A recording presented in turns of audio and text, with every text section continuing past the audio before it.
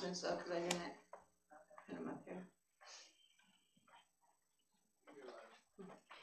Good morning, Family Faith Tabernacle. Welcome to all you that are in the house, and those of you who are joining us online. We welcome you today. Please, if you're watching later, hashtag replay so that we know that you were on here. We'd like to reach out to you and touch base with you because you are just as much a part of the family as those that are here. So we thank you for coming. So I'm just going to do announcements real quick, and then Reverend Jenny will come up and do tithes and offerings. So don't miss out. Every Tuesday we have our Tuesday devotionals at 6:30 on Facebook and on Instagram. These are very encouraging, quick words. They're 3 to 5 minutes, so it doesn't take a lot of time. You know, I learned yesterday when I went to a service that even adult attention span nowadays is 1 minute. 1 minute. Oh my. Because we are so used to instant. So we don't keep you too long. We try to get it out 3 to 5 minutes, and it's just a quick a bite. It's a snack to keep you going. So don't miss our midweek service on Wednesday. Those are not on Facebook Live, but come out and join us. They're very personal. I'm really enjoying the Bible study that we're having. It's very encouraging. We get to talk about the word that we're learning that night and applying it to our life. And I'm hearing great things about our youth that are happening on Wednesdays as well. So be prepared. You guys are going to be seeing more of our youth. And then the first Sunday of every month, we have our Family Sunday Fun Day. And come out and bring our lunch. So after service, we can fellowship. Go grab something, come back, or just pack it and bring it. Those are kind of geared towards our kids. That's gone. Galentine's is over. It is postponed. It is over. Want to make sure you guys save the date for our special service with Bishop Sean O'Neill. That's going to be Sunday, April 10th at 6 p.m. Several other churches are going to come and join in celebration with us. This is when they are going to officially launch us as a church, not a church plant anymore. So we will be officially standing on our own 2 feet, which we have been doing. We're okay. And then Easter basket blessing. So please bring donations of candy, any kind of Easter items. We just want to bless our families. We have 7 houses right here next to us, and so that's where we want to start.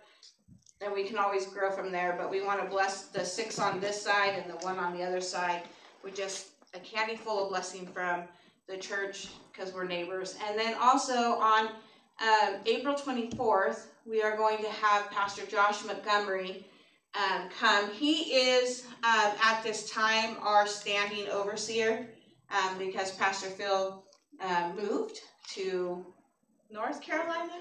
Georgia. He moved to Georgia to be with his kids and his grandkids, and so he retired from California and is working out there now. So Pastor Josh Montgomery is our standing in overseer for right now, maybe permanently. But anyways, you want to come out. He has a very special way of teaching. It's very I don't know what the word is. You'll enjoy it. So just come on out and be with us on that day. And at this time, I'm going to ask Reverend Jenny to come up and do the tithes and offering. It's part of our worship, so it's important that we reverence God in our giving.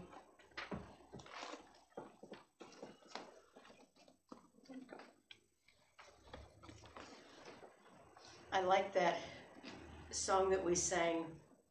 I don't want to miss one word you speak. This thing on. Yeah. Quiet my heart, I'm listening. Yeah. So, so are we listening? Do we want to hear more of God's word? In a moment, we're going to be taking up the offerings. But first, I want to read Malachi 3:10. This is a familiar verse for most of us. But there's more there. We just need to listen what God's saying here. Bring the whole tithe into the storehouse, that there may be food in my house, Test me in this, says the Lord Almighty, and see if I will not throw open the floodgates of heaven and pour out so much blessing that there will not be room enough to store it. He's presenting a challenge to us. If we bring our tithes into the house, present them before him, then he follows with a challenge.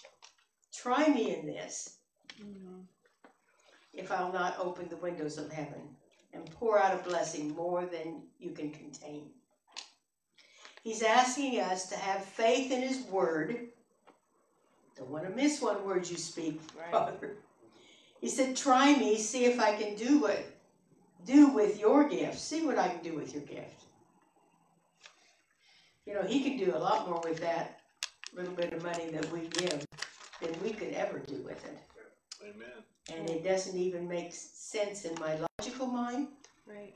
But God doesn't always make sense in my logical mind either. He can do things that I could not do. He's provided for me things that I could not, with the finances I have, be able to do. Right. But he's provided those things. It's God's desire to not only bless us past the point of having room enough to receive it. That's what, you know, more than we can contain. Right. More than we've asked for. More than we've dreamed about, you know.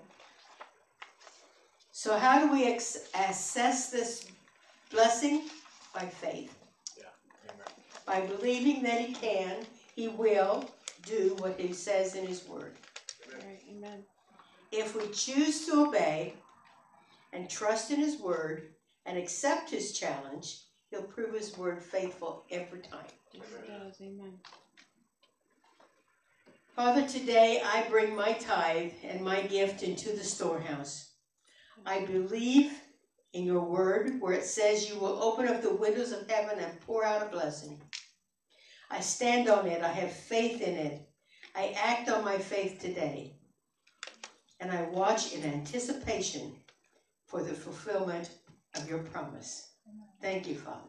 Yes.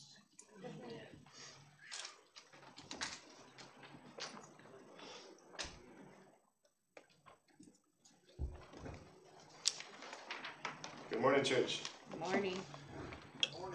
Good morning, church. Good morning. Good morning. How many of you can look back and see where God has had his hand on your life? Yep. Your entire life, all your days. Even this week. Even this week, even last night. You know, as Sister Jenny was saying, God presents us a challenge in Malachi. And he says, try me in this. Right. It's the only place in the Bible where God says, I dare you, I triple dog dare you to try me in this. Right. You know, and as human beings, like Pastor Don was saying, our attention span is getting less and less as we get so used to instant gratification in this world. You know, we got microwavable meals, we got fast food drive-thrus. We're not used to having to wait for anything. In other words, we're spoiled. Yeah. And sometimes I can look back in my life where God's put it on my heart to sow a seed above and beyond what I normally do, or a special offering, or bless someone with something that had value to it, and God put on my heart to get rid of it. And it seems that quite a few times after that moment happens, something else happens, and I'm like, oh man, I should have held on to it. Yep. Right? I could have used that.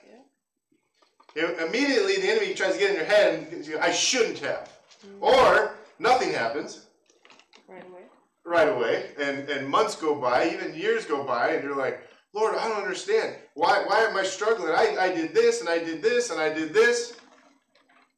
You know, how many of you know, I'm not too familiar with farming, but I do know that when you plant a seed, sometimes it takes time for that seed to germinate. For that seed to germinate, to grab roots, and to sprout up, and to start yielding fruit. It's the same thing with the kingdom of God. Sometimes things that we sow into the kingdom, we don't automatically see an increase. Sometimes things we sow, we never see an increase. You know, there are things that you sow into people's life that you may never reap the fruit of. Right? Or recognize. But we're not called to reap the benefits. We're called to sow the seeds. And it's the same thing with our finances into the kingdom. You know, and last night, those of you in here know, but last night we had a pretty, let's just say, exciting night.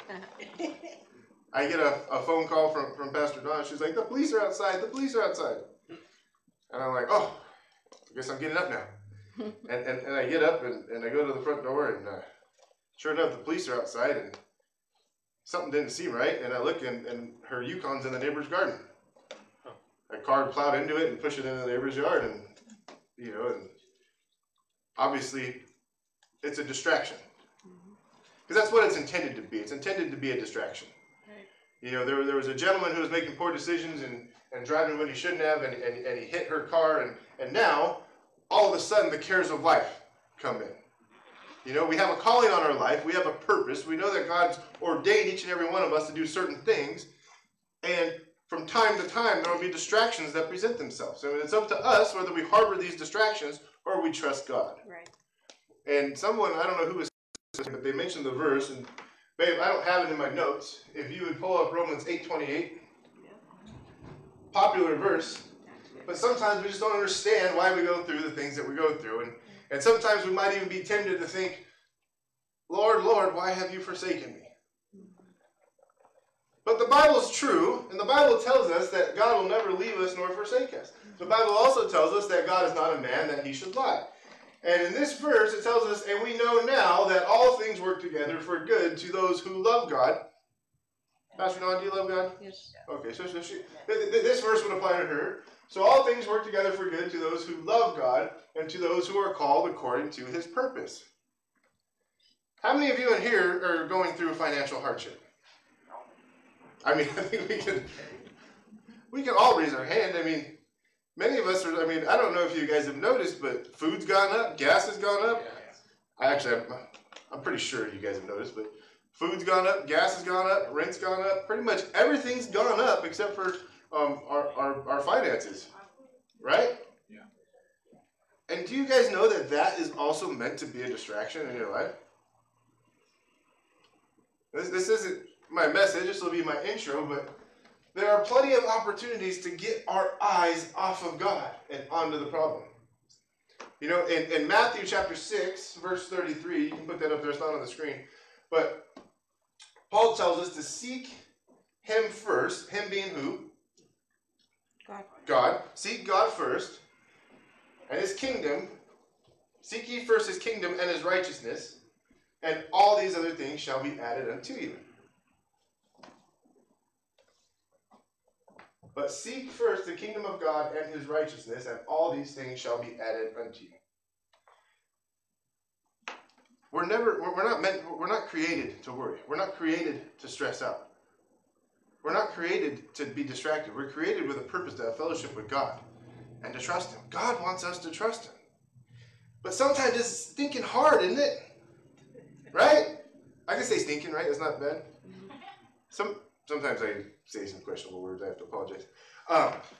Sometimes it's stinking hard because you're looking at a problem. You're looking at a problem that's chasing you down. Like, for instance, let's go back to David and Goliath. The children of Israel were looking at a problem. Right. And each and every soldier looked at that problem and counted that problem greater than God. There was one young man who looked at that problem and counted God greater. And so when I get into this message this morning, we talked about our identity in Christ and the authority of a believer. And last week we kind of closed, or 2 weeks ago, we kind of closed with, we are the only ones getting in our way. Do you guys know that you were designed for greatness? Amen. You are called to greatness. God has a calling for each and every one of us to excel beyond our own abilities, just like David.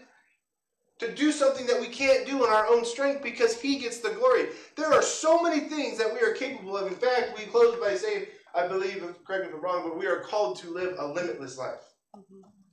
God never intended for there to be limits on us. He intended to pick up where our abilities stop. Right? And to do that, it takes faith. Let's see, where am I going to start? Okay. What was that? Probably at the top. I was going to start in the middle, you smarty pants. So God wants to take you to the next level. You guys all agree with that? Yes. You guys have heard that. I mean, even the world thinks that way. The next level. You could buy self-help books and Tony Robbins books. You could buy all these self-improvement, self-reflection books to take you to the next level. When I say God wants to take you to the next level, listen to me for a second. It's really easy to hear that and be like, all right, my blessing's coming, or my next season's coming, or something's coming. It may not necessarily be monetary things. I'm sorry if you don't want to hear that. But the first thing we think about that is some kind of monetary or societal promotion, right? I'm going to the next level. New friends, new houses, new cars, new dreams. Mm-hmm. God wants to take you to the next level so he can use you. Right. God wants to take you to the next level for his glory. There may be blessings involved. There may be finances involved. But the main focus is his glory. Right. God wants to use you for his purpose. And when we're kingdom-minded, we go back to Matthew chapter 6, verse 33. When we're focused on that and being kingdom-minded about being used for God's glory, we have a promise from the Word of God that all these other things that we tend to worry about, that I tend to worry about, that everyone who raised their hand tends to worry about, I'm assuming, but I think it's a fair assumption. All those other things that we are worried about shall be added to us. Basically, you take care of me, buddy, and I'll take care of you.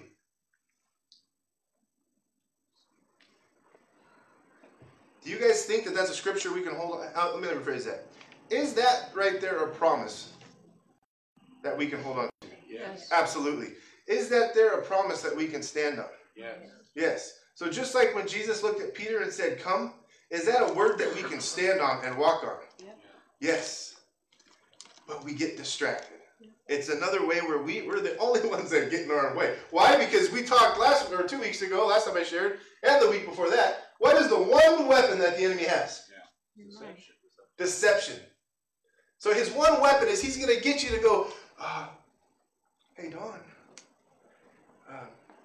what are you going to do now? Surely you can't afford a brand new Yukon. Those are like $80,000. What are you going to do? So the first thing he does, he takes that weapon of deception and he tries to deceive you into believing anything but this verse.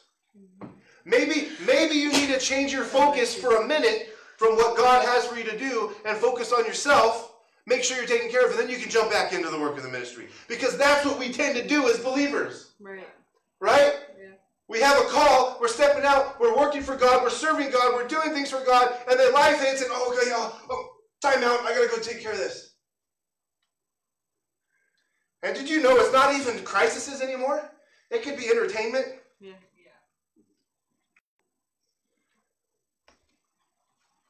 There's many people that don't go to a midweek service because they don't want to miss, I might be dating myself, American Idol. I don't know if it's still on TV, but I remember a time when people wouldn't come to midweek service because they couldn't wait to see who was going to win American Idol. Yeah. Okay, the season's over. I can go back to midweek service. That's how far we've fallen as believers. Yeah. But more often than not, for us and our, me, let me just go back. No, I'm not going to assume anybody. For me, it's some kind of worldly responsibility. Robbie, you got this, you got that. You're going to have to hunker down. You're going to have to focus on this, and then you can focus on trusting God and doing the work of the ministry. Has anybody ever been there? Yep. Yeah. God never wanted us to get sidetracked or distracted with the things of the world. Mm-hmm. God's whole desire is that we trust him wholeheartedly. I have a daughter. She shall remain nameless. And when she was a young little whippersnapper, she was about yay big. And I would take her and I would throw her up in the air. And people would look at me like craziness because I'd throw her high. I would go like 12 feet in the air. And I'd just throw her up there and she would just have the biggest grin and she'd come down and I'd catch her and she would just be, Never, ever, ever once was there ever a thought in her mind that I would ever drop her. Yeah. Not once. I never dropped her, thank God, but that's how God wants us to trust him. That there's not a chance, no way, no how, no ain't gonna happen that he will let us down or go back on his word. So when I opened up by saying, how many of you know that God, you can look back and see where God's hand has been on your life? I can too. But there have been seasons of this life where I've gone, Lord, where the heck are you? What the phooey? Right? I can say phooey, right? Lord, where the heck, where are you? But then years down the road, I look back and go, oh, Lord, I see. Yeah. I see now. But sometimes we're going through, we got the blinders on, and we're so focused on what's in front of us. Now, when years ago I started, and I'm sure you can apply this to many different things, but years ago I started mountain biking. I haven't done it for some time, but I got really into mountain biking. You know, had a fancy dancy bike, and I mean, we would disappear for 6 mountains, and I was training myself on how to be a better mountain biker. I mean, you're in the mountains, and the trail might be this wide, and you're in the middle of nowhere. You're going over boulders, and sometimes you're going fast, and sometimes, you know, but you got all this terrain to go over, and I was having a hard time going over rocks and doing drop-offs, and I really struggled until I was riding with this guy up in Simpson Park, actually, and I was riding. He's like, hey, you're doing this all wrong. It's like, what do you mean I'm doing it all wrong? Because I kept crashing and going off the cliff. So you're focused on what's right in front of you. You can't do that. It's like, what do you mean? He's like, you cannot do that. You have to focus on where you want to go. And I learned over time that as you're mountain biking, you're not looking right in front of your tire. You're looking at where you want to go, and your body will naturally lead you to what you're looking at. And it's the same in our walk with God. God never intended us to be so focused on the problem or the obstacle in front of us that we lost sight of where we're going. He wants us to keep our eyes on him, keep our focus on him, and our life will naturally go that direction. But we tend to go, oh my gosh, what am I going to do? What am I going to do? What am I going to do? And I'm preaching to the choir here, you know, because I'm just saying, I got highs and lows too. Like, yes, God's got me. The next day, Lord, where the heck are you? Right. We all go through the struggle. But back to the message. So if you would turn to Matthew chapter 9, verse 35. Is that my mic? Mm-hmm. Is that better? Matthew chapter 9, verse 35, the word tells us that Jesus went about all the cities and villages, teaching in their synagogues, preaching the gospel of the kingdom, and healing every sickness and every disease among the people. You know, just to stop right there, if you want to know the heart of God and the will of God, we just have to read his word. And reading this verse right here, we can see that Jesus did something in particular. He went around healing some of the sickness and some of the disease amongst all the people, right? Oh. No, that's right. It says he went around healing every sickness and every disease. So if you're ever wondering if it's really God's will for you to be healed, or if it's God's will for you to walk in divine healing, I want you to meditate on this verse, because we know the heart of God. We know the will of God. The will of God is that every sickness and every disease would bow to the name of Jesus. And if you're struggling in that area, I understand, because we struggle. If it's a financial problem, we focus on the financial problem. If it's a healing, we focus on the symptoms or the ailments. I understand. But the Bible tells us that faith comes by hearing, and hearing by the Word of God. And the more we read the Word of God, the more we understand the heart of God. And the more we understand the heart of God, we understand the will of God. Right? And I'm going to get way too far in my message, so I'm going to keep reading here. That might turn into a different message. And then verse 36, he said, but when he saw the multitudes, he was moved with compassion for them, because they were weary and scattered, like sheep having no shepherd. Then he said to his disciples, the harvest truly is plentiful, but the laborers are few. Therefore pray to the Lord of the harvest to send out laborers into his harvest. So Jesus is looking around, and he's moved with compassion, because he sees what he describes as like sheep having no shepherd. So I saw this meme or video or a GIF. I don't even know what they're called anymore. this tidbit of data in video format on Facebook, and it's a group I follow called The Laughing Christian. And it was a video. I wish I could find it and have you put it up there. It said, "This is me when Jesus saves me." And it's a picture of a sheep, right? And he's stuck in a trench. And the shepherd's there, and he's grabbing the sheep, and he's trying to get him out, and he's struggling with him, and the sheep's stuck in the trench, and he's wiggling, and then finally, boom, he pulls him out, and the sheep's so happy, he takes 3 jumps, and boom, right back in the trench. And that's been my life story a time or two, you know? But it shows us just how much a sheep needs a shepherd. In fact, sheep are one of the few creatures where if you release them back in the wild, they cannot survive on their own. They need a shepherd. Otherwise, they just wander and they'll get in trouble. And it's like putting a snack out for the wild animals. A sheep, is that the single? Yeah. A sheep needs a shepherd. Because without it, they have no hope. They have no guidance. They have no direction. So the Lord says, pray therefore, pray the Lord of the harvest to send out laborers into his harvest. You see how far I want to get ahead of this. Jesus looked out when he was moved with compassion because he realized that humanity without a Savior is lost and hopeless. Right? I don't know why they've been doing that. So Jesus is our shepherd. Oh, that's loud. Jesus is our shepherd and our only hope and means of salvation. You see, you guys, there is a work for each and every one of us to do because we have the answer that the world needs. Yep. Right? And if we have an answer, you know, the Bible tells us you have freely received, so freely give. Right? Is that how it words it? Yeah. As you have received, so freely give. So we have the answer, and we're called to give this answer and to spread this good news to those who are scattered abroad. Amen? Mm-hmm. But we are living in a time, and I'm sure it's always been like this. I don't know. I'm only 41 years old. But we're living in a time to where we are hoarding. We live in a hoarding culture, right? Especially in the United States. We live in a hoarding culture where I've heard this years ago from another minister where we're like the only nation that has storage units. Because we just hoard, we collect, we gather, we consume. Right? And by default, some Christians do the same thing with the message of the gospel. They're like, oh great, that's good news, awesome. Oh, it's all mine, heaven. Right. Right? We were never called to keep it and hide it for ourselves. We're called, so freely we have received it, we're called to freely give it. And the Lord's telling us here, pray that there would be laborers to send out into the harvest.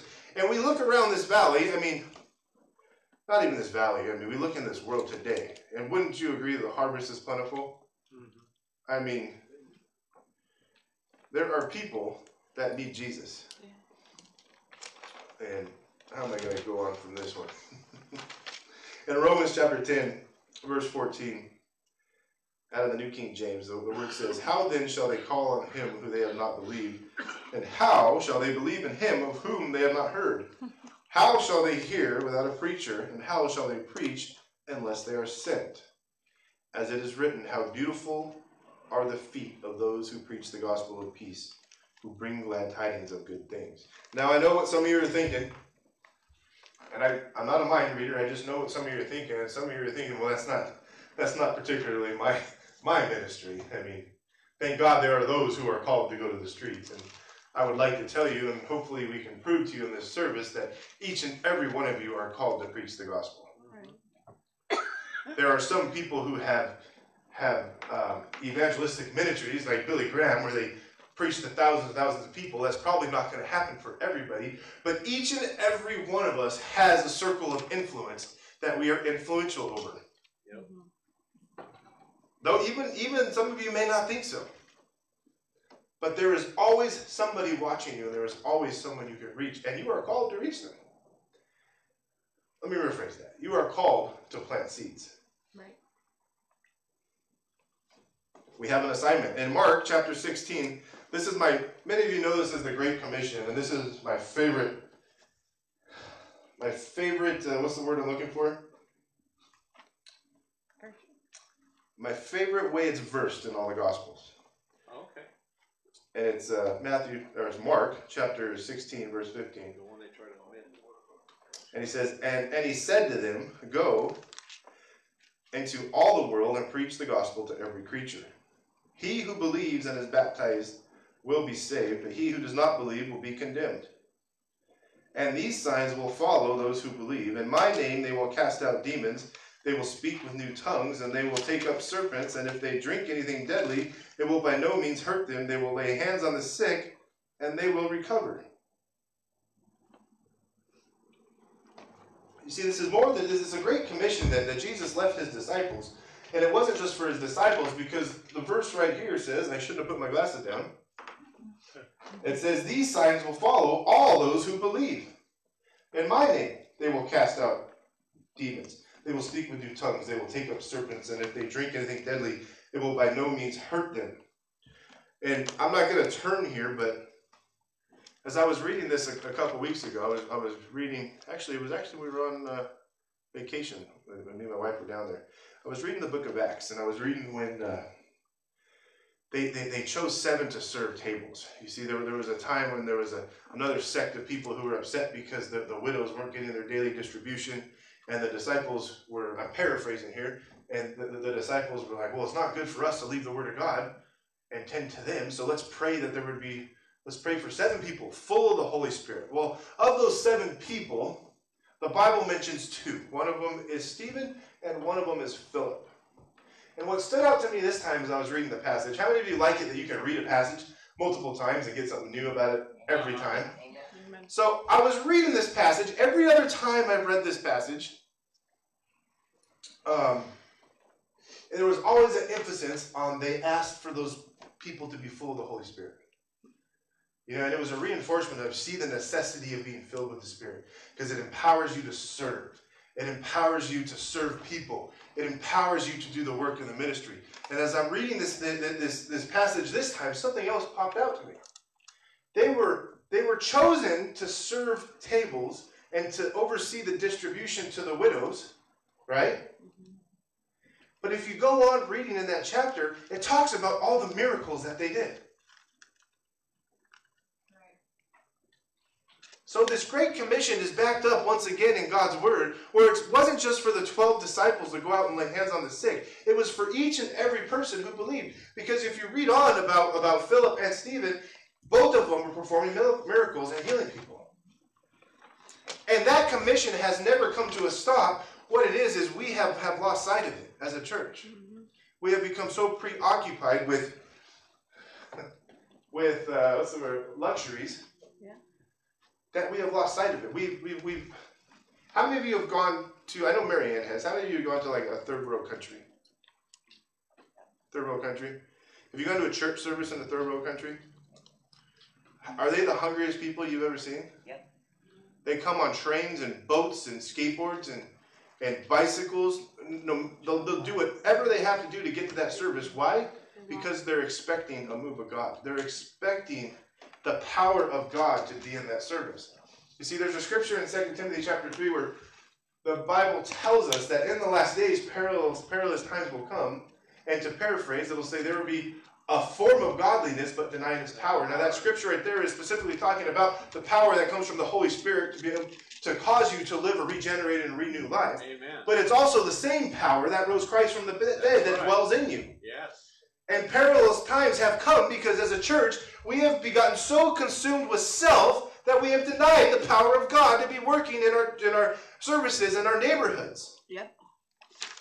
You see, with the whole, oh man, I'll get back to my message. With the whole COVID-19 dilemma, and the church should have been the place where the sick were coming. Right. And we can look back and go, oh, well, we could always go back and Monday morning quarterback it. You know what I'm saying? But really, the church should be the place where people come to get the power of God. Right. And it doesn't even have to be in here. It could be out there. It could be on the cheese aisle at Stater Brothers. It could be anywhere. The power is in the believer. Right. Not in the building.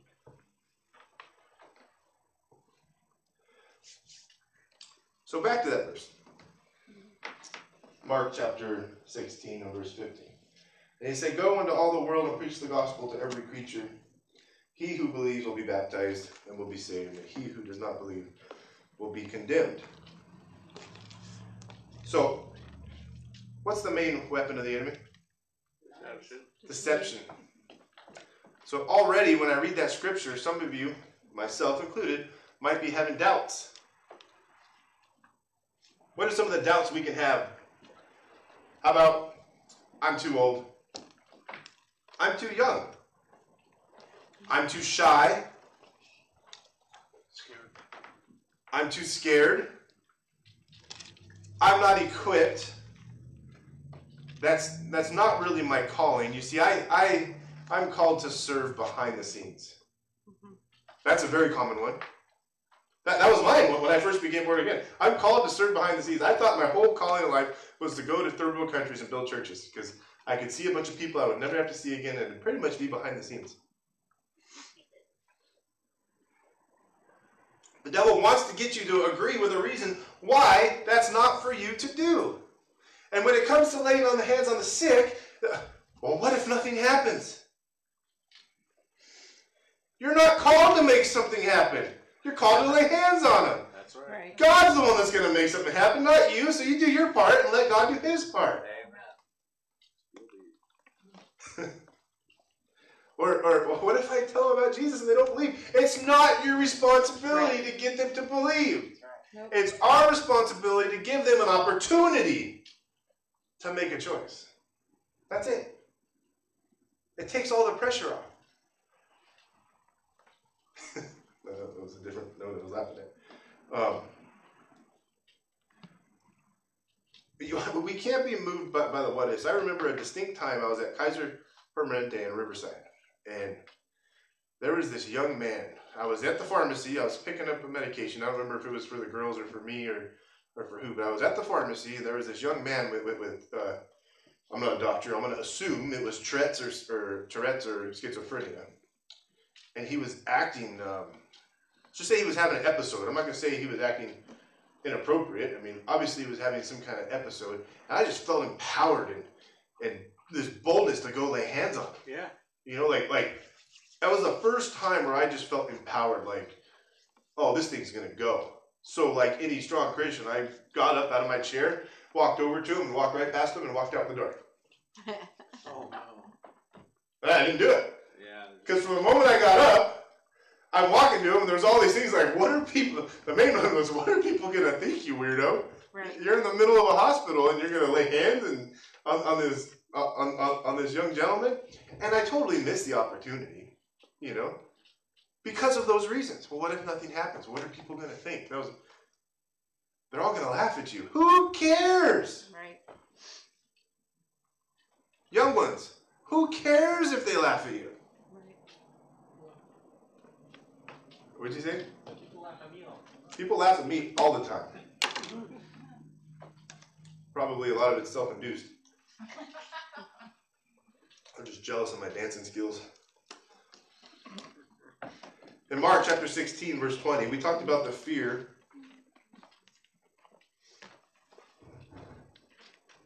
We talked about the fear of what will happen. Like, what if nothing happens? What if they don't believe? What if they don't get healed? What if? Yeah. So that passage of Scripture ends with verse 20 and says, as they went out and preached everywhere, the Lord working with them and confirming his word through the company of signs. Amen. You see, God will do the confirmation. God will meet us where we're at when we step out. It's not up to us to confirm God's word. It's up to us to preach God's word. God will confirm his own word. Amen? Amen. All right. What time we got? We're good.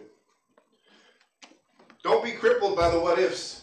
Jason, you'll probably appreciate this one, but there was a mighty man of sport. A mighty man of sport.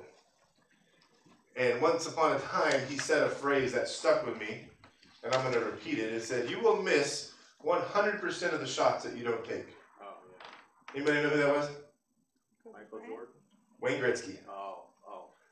Wayne Gretzky, the great one, greatest hockey player of my time, said you will miss 100% of the shots that you don't take. The same thing is you will miss 100% of the opportunities you don't take to lay hands on someone, to allow someone to experience the power of God. You know, and I loved it the way that guy Rex Crane said it. We were at that youth event, and you know, because how do I say this? Can I just be real? Mm-hmm. Sometimes you get people up there and they make it about them. You know, I have a healing anointing on me right now, and I have a healing ministry, and I do this, and I do that. You know, and that can happen. You know, the anointing can be on someone for a specific thing for a certain amount of time, and I'm not saying that's not, but sometimes we make it all about us. And this gentleman, he gets up there and he goes, do you want to get healed? And one goes, yes. Okay. Do you believe Jesus can heal you? Yes, because I can't heal you, but Jesus can. Right. And if I lay hands on you, Jesus is willing to heal you. Do you believe that? Yeah. Okay, Jesus, if you're in here, I'm going to lay hands on her and heal her. Just made it all about Jesus. Mm-hmm. That's it. Obviously, we knew Jesus was in the room because the word tells us that if two or more are gathered in his name, he's in the midst of them. But he just made it all about Jesus. And then the woman who came up, actually it was a young man. I take it back. It was a young man who had broken his arm. And he was really bummed out because he could skateboard, but he couldn't surf because he couldn't get his cast wet. And these are real life problems that young people deal with. I mean, so he goes up with his cast and he's like, do you believe it? Yeah. I said, Jesus, you're in the room. So he lays hands on the kid and he's like, I feel better. And then he started like beating his arm around and he's like, I couldn't do this before. And he started clapping his hands. He's like, I couldn't do this before. He's like, okay, great. The next person was in line and he's like, do you want to get healed too? He's like, yeah. Okay, well you just freely received, so now I want you to freely give. I want you to go lay hands on her. And so the kid that just got healed walked over and laid hands on her. It's not about the person. That's right. Oh. It's all about Jesus. Right? Keep it simple. But going back to what we talked about last week, we are the only ones that'll get in ourselves' way. At least, let me talk about me. I am the main person who gets in my way. And usually it's my head. You know, Lord, you don't know when the due date is of that bill. Yes, he does. Yeah, you did it a long time ago when you messed up. But God wants us to go to places that we never imagined going on our own. You guys believe that? Yes, amen. If you turn to 1 Corinthians chapter 1, verse 26.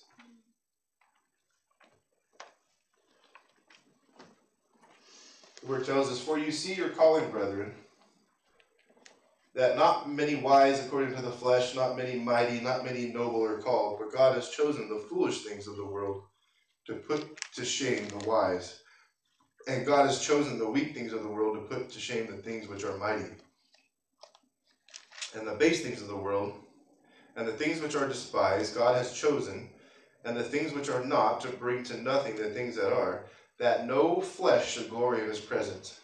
Now, if you look back at the 12 people that Jesus chose to spend most of his time with, it's like me and my group.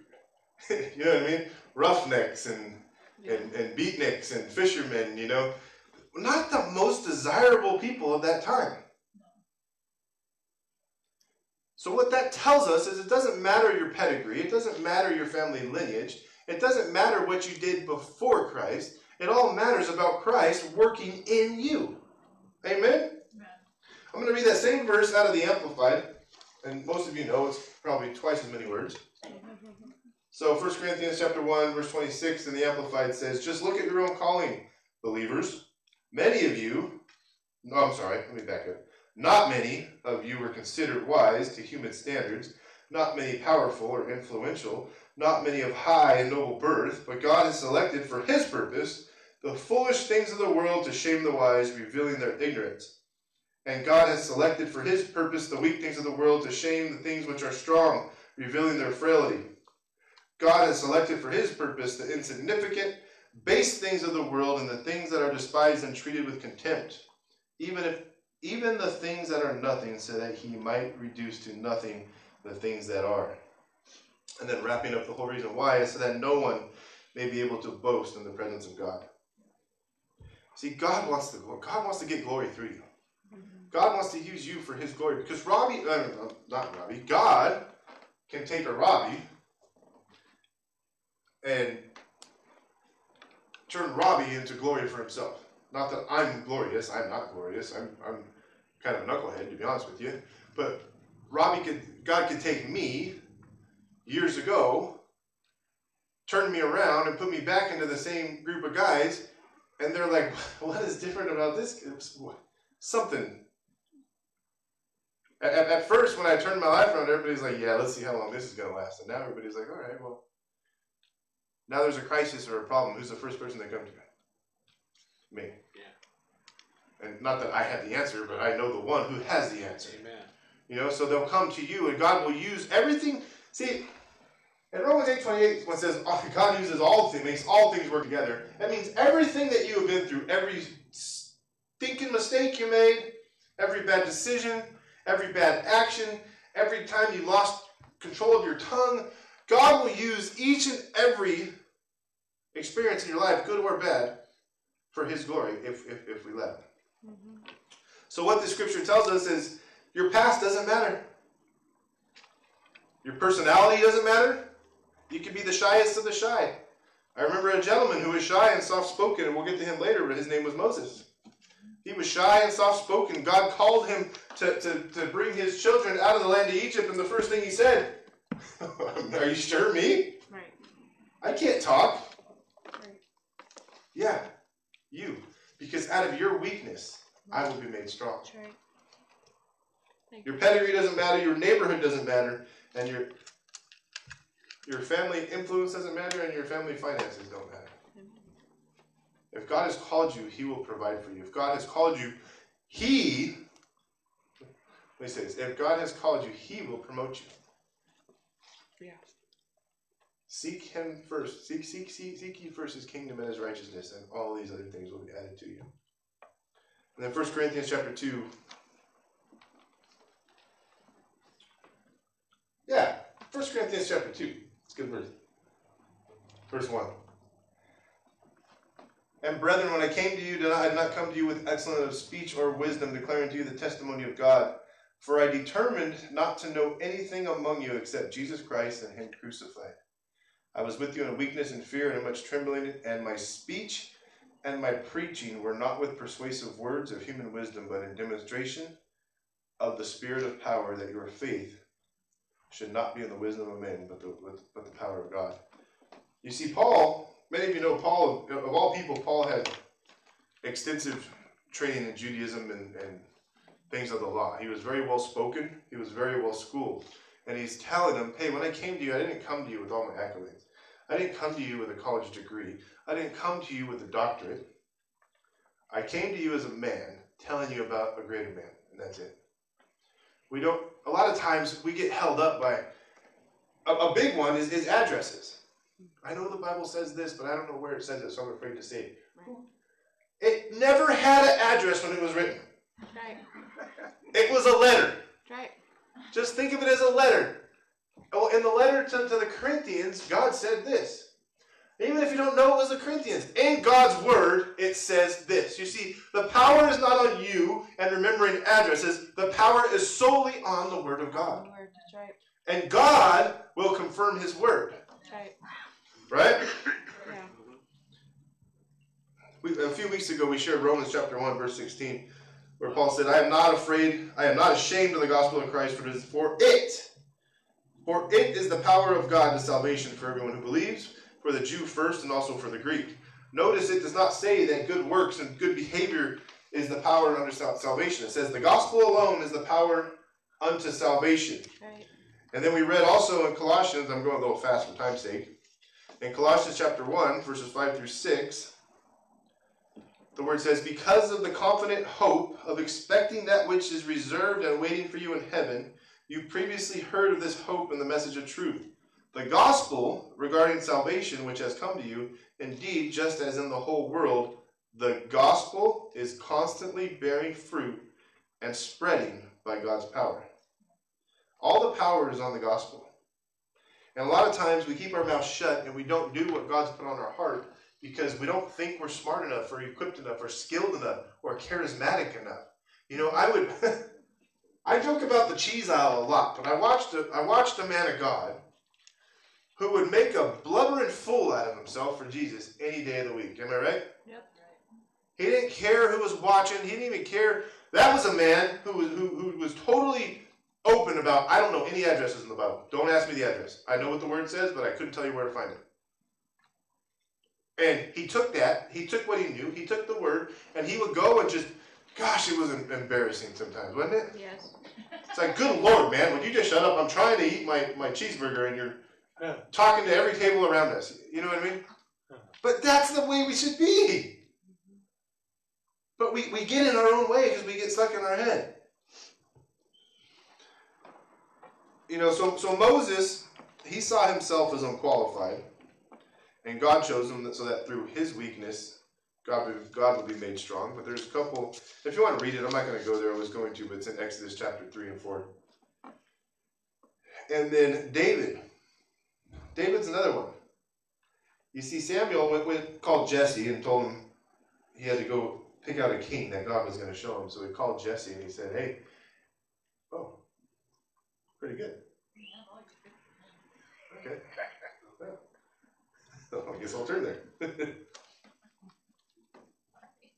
No, you're good. I didn't know it was up there. Where you at? Verse 1? Okay. What verse is that? That's 1. Okay. Another 1. Now the Lord said to Samuel, How long will you mourn for Saul, seeing I have rejected him from reigning over Israel?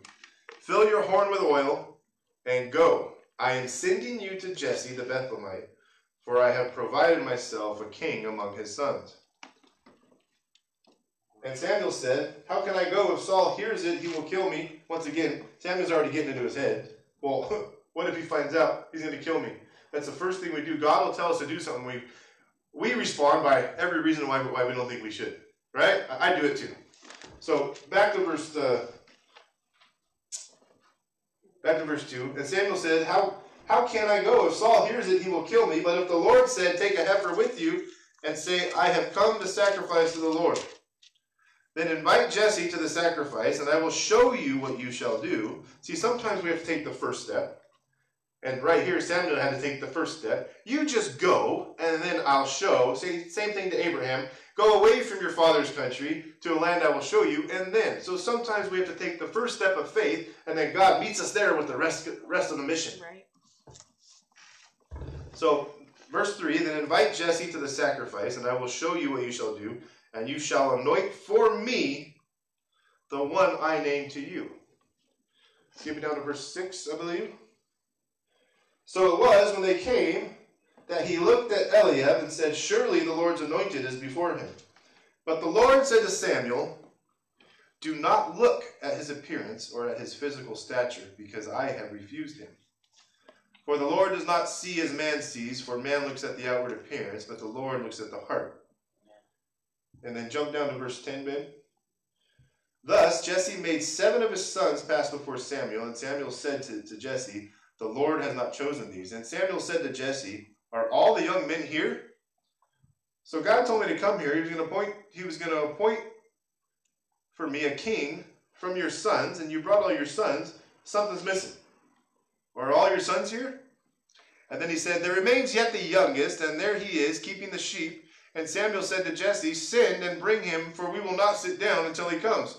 So he sent and brought him. Now he was ruddy with bright eyes and good looking. Does anybody know what ruddy means? I'm thinking like lengthy, scraggly. What does ruddy mean? Dirty? So it's a dirty boy.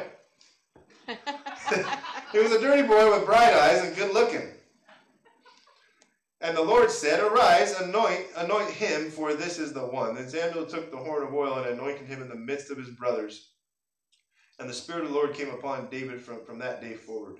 So Samuel arose and went to Ramah. So Samuel has the opportunity to see each and every son of Jesse. So him being a logical man is evaluating each son that comes before him and goes, oh, maybe it's you. Oh, it's got to be you.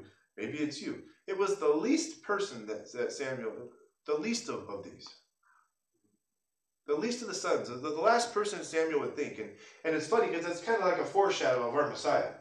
See, the Jewish generation, or the Jewish people, they were expecting a mighty king, a mighty warrior to come riding in and cleaning house. They weren't expecting a lowly carpenter. Another example was, let's see, where am I at? Was Saul. If you want to turn, baby, go to Acts chapter 3. So Saul was going around. You guys know in the early church, Saul was going around persecuting Christians. He actually got permission to drag them out and take him. He was actually there at Stephen's murder when he was martyred. And verse 3 says, as for Saul, he made havoc of the church, entering every house and dragging off men and women, committing them to prison. Now, how do you know Paul had a long career of doing this? His whole life, all he did was go around and attacking Christians and persecuting them. No, that was just the beginning of a long ministry. You see, he started off down the wrong road. He started out persecuting the church. He started off as an enemy of the church.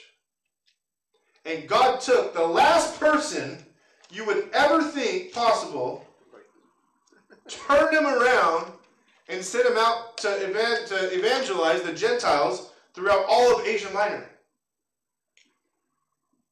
He had more impact out of that man than any other person in the New Testament, other than Jesus, obviously. The last person you would think. If you go to chapter 9, verses 17 through 22, after he was on the road to Damascus and he was converted, Ananias laid hands on him. He got his eyesight back. And then in verse 17, Ananias went his way and entered the house, laying his hands on him. He said, Brother Saul, the Lord Jesus, who appeared to you on the road as you came, has sent me that you may receive your sight and be filled with the Holy Spirit. Immediately there fell from his eyes something like scales, and he received his sight at once, and he arose and was baptized. So when he had received food, he was strengthened, and Saul spent some days with the disciples at Damascus, and I believe the next. And immediately he preached the Christ in the synagogues, that he is the Son of God. So I'm going to stop there and we'll keep going. So he went from 1 week dragging Christians to be beaten and persecuted to getting converted on the road to Damascus, getting his eyesight back, and immediately he turned around and started preaching Jesus. Could you imagine if you were one of those people running from him? Like, what do you think, I'm nuts? I'm not falling for that, right? Well, that's exactly what happened. Because he was the one they were all afraid of. He was the one they were all running from. And now the next time they see him, he's preaching the same Jesus. Because God can take anyone, turn them around, and mold them for his purpose. Amen. So keep reading. So in verse 21, that all who heard were amazed and said, is this not he who destroyed those who called on this name in Jerusalem and has come here for that purpose, so that he might bring them bound to the chief priests? He's like, this is the dude. This is the dude that's been after us. But Saul increased all the more in strength and confounded the Jews who dwelt in Damascus, proving that Jesus is the Christ. I cannot imagine the amount of time it took to... Okay, I got a rabbit trail for you guys. I'm going to land this rabbit trail. So, I have a cat. I have a work cat. Somehow I got a work cat. There was a little cat under my trailer at work, and he looked all skin and bones, and I was going to... I felt bad for the guy, so I started feeding it. Well, how many of you know if you feed a cat, it's not going to leave? Yep. So now I got this cat at work, and I've been feeding it, nursing it back. Well, I decided to trap it and take it down to get fixed. So I did that Friday. I trapped the cat, took it down to get fixed, because I don't want a bunch of cats under my trailer. And the cat was mad at me, right? I don't know why. So I let the cat go, and the cat kind of stayed, and like I was like building this trust. Can you imagine the amount of time it took for Saul to build the trust with the disciples? Like, literally, dude, you're the one who's been trying to kill me, and you expect me to believe that all of a sudden you've been converted and now you love Jesus? Right. Yeah. My name's Paul now. I'm not Saul, I'm Paul now. Yeah, exactly. From destroyer to builder. Don't you think it would have been easy for Saul to be like, I understand that you want me to go do that, Lord, but you don't know what I've done. You don't know what I was thinking to do to these people. You don't, really, Lord? Me? Let's not limit ourselves. Let's just move on God's word. In 2 Timothy chapter 3, verses 1 through 7. I'll close with this one, or maybe the next one, or the one after that. We'll see. But know this, that in the last days, I kind of mentioned this one earlier. But know this, that in the last days, perilous times will come. How many of you believe we're in the last days? Yep. I mean, I've said it before, but this is bothering me. I'm sure when they came out with the first miniskirt, Christians were thinking that, oh, these must be the last days, right? But I think what we're seeing now is just, I can't imagine it. I better watch what I say, but I can't fathom what it would look like if things keep getting worse the way they are. Right. Look how the cashless society is becoming, the QR code and all. Yeah, I mean, it's just rapidly progressing. And it says here that in the last days, men will be lovers of themselves, lovers of money, boasters, proud, blasphemers, disobedient to parents, unthankful, and unholy. I'm just going to sum that whole verse up with lovers of themselves. Yep. We become a nation that's consumed with self-identity, self-awareness, self. Now we're going to a point of transhumanism to where now it's all about self. Now we can live in a virtual reality where it's all about me. I can do whatever I want to do because now it doesn't really exist. I could be. Right? Yeah. Do you understand the potential for depravity that creates? Because now anything's possible because it didn't really happen. It's all make-believe. Yeah. Verse 3, unloving, unforgiving, slanderers, without self-control, brutal, despisers of good. How many of you know we're living in a time where good is absolutely good, and truth. Anything that's truth, anything that's good is absolutely despised by this world in this day and age. Yep. Traitors, headstrong, haughty, lovers of pleasure rather than lovers of God, and having a form of godliness but denying its power. So I want to encourage us as a church. I know this scripture is talking about having a form of godliness but denying its power, and that power is the power to live a regenerated life and to conquer sin in the flesh. Amen. But it's also the same power that rose Jesus from the dead. Right. The same power that empowers you to step out and stand on and move on the word that God's given each and every one of us. And regardless of the excuse, it's really no excuse. It's not too late. It's not too early. Young ones, you can reach people for Christ. Not as young ones. There's plenty of time left for us to do something magnificent for God. Amen? Amen. So, Father God, we thank you, Lord, for your Son, Jesus, God. Lord, I just thank you that, Lord, we always have your word to go back to and turn to, God. Lord, when things don't make sense, God, and things don't quite add up, Lord, with the things that you birthed inside of us and that they don't make sense, Lord, and we can't figure out how they're going to come to pass, Lord, and why you would call us, Lord. I just pray that you would help each and every one of us, Lord, just to take the first step. Yes, Lord. Just take the first step, God. Help us to take that first step and to stand out, to step out on the things that you've birthed on the inside of us, Lord. That we would trust in your word, Lord. Trust in the word that you've given us, Lord. Hold on to your unfailing word, Lord. Lord, that we would grab hold of those callings and those dreams and those missions, God, that you put on each and every one of us, Lord. That we would leave here, God. We would leave these walls, Lord, empowered and refreshed and rejuvenated and on fire, God. That the fire of God would fall on each and every one of us, Lord, to do something amazing, to do something miraculous, to do something beyond ourselves, God. Lord, to bring your power to the people on the streets, to bring your power to the people in the stores, Father. Lord, that we would have a new boldness, God, to not stand for any disease, any sickness, Lord, that we would rise up and say, no, not on my watch. Father, that you would just birth this boldness, that we would, Lord, be mighty warriors for your cause, God. Lord, that we wouldn't look within ourselves, we wouldn't look within our own abilities, we wouldn't look within our own mind, our own knowledge, Father, that we would trust solely in you, Father. Lord, that your word would be enough, God. Lord, that your word would be enough for us to take that first step, to step out of that boat, to walk on that water, God, having our eyes totally fixed solely on you, Father. Lord, so I thank you for these examples. I thank you for this time, and I thank you for your unfailing word, Lord, in Jesus' mighty name. Amen. Amen. All right. Just want to say bye. Goodbye, Facebook Live. Thanks for watching. If you're